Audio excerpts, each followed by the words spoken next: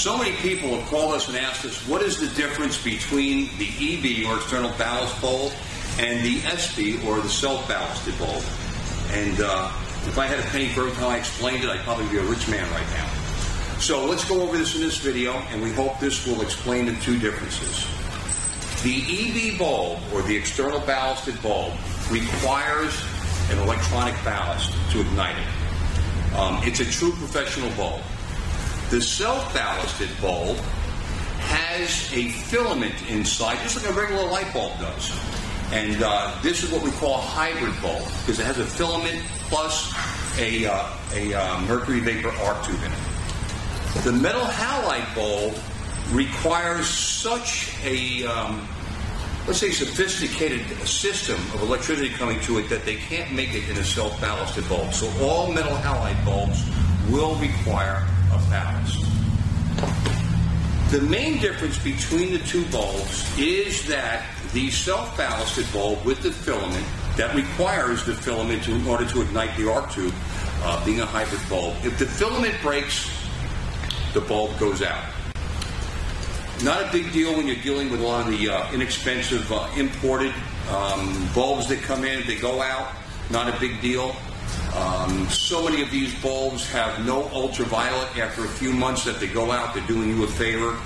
The sin is that if the self-ballasted bulb in the MegaRay version goes out, I find it personally a shame, because the glass that we use is a hand-blown glass. This glass enables the MegaRay to deliver proper ultraviolet lighting from startup without a burn-in period, because so many of these bulbs that now are imported require a burn-in period. If they give you good UV, when they start up, they give you so much UV that you can't put them over your animals. You've got to burn them in first. So I get phone calls all the time. Bob, how long do I have to burn your bulb in before I use it? This is a MegaRay. We spent a tremendous amount of money to be able to give you a bulb that you can screw into the fixture and use. So with the self-ballasted bulb, when they burn out before a year or a year and a half, I mean, I'm hurt, because this bulb can give you good UV for an honest 18 months, no doubt about it. But a self-ballasted bulb with the filament very seldom will.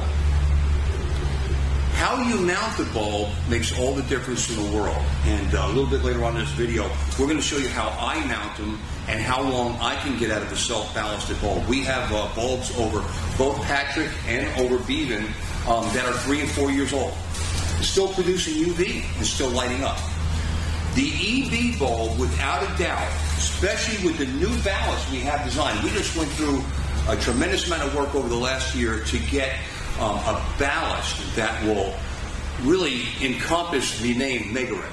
And the ballast is made by a company that makes the same ballast as the Olsson German-made ballast. Phenomenal ballast. The EB bulb will, without a doubt, give you good UV and light and stay lit, because there's no filament to break. Remember, the filament in the light bulb is what makes the light go out. Filament breaks. The EB bulb does not have a filament. Not only that, but the EB bulb allows you to control heat in a confined area a lot better. Once you set up the distance properly on an EB bulb, you don't have to worry about raising and lowering it to get proper basking temperatures. So the EB bulb becomes more of a professional unit. That's where we're going to be able to use the halogen bulbs to complement the EB bulbs anyway. So, back to the question. Bob, what's the difference between your EB bulb and your SB bulb? SB, self-ballasted, has a filament, making it a hybrid bulb. The filament breaks, the bulb goes out. All filaments break. Bottom line, that's what makes the household bulbs you use in your house go out. The filament breaks, no more light. That's what happens with a self-ballasted bulb. The EB bulb uses a ballast, and as long as you have a solid-state electronic ballast, this bulb will give you good UV. I mean, it'll stay lit for years, but after a year and a half, we recommend changing the bulb. Now, if you have a UV meter, you may find you might get good UV for 2.5 years out of one of these bulbs. We've seen it happen many times. So, to answer the question, EB, SB, if you go ahead and mount the SB bulb in a firm location where that filament will last long, good solid bulb. But if it's going to be shaking around on top of your habitat, that filament's going to break, and you will never get the longevity out of a mercury vapor bulb or out of our MegaRay as you should. So the EV bulb is the bulb of choice for most professionals. We hope this finally puts to rest what's the difference, Bob, between your self-ballasted bulb and your externally ballasted bulb. The externally ballasted bulb will always last longer.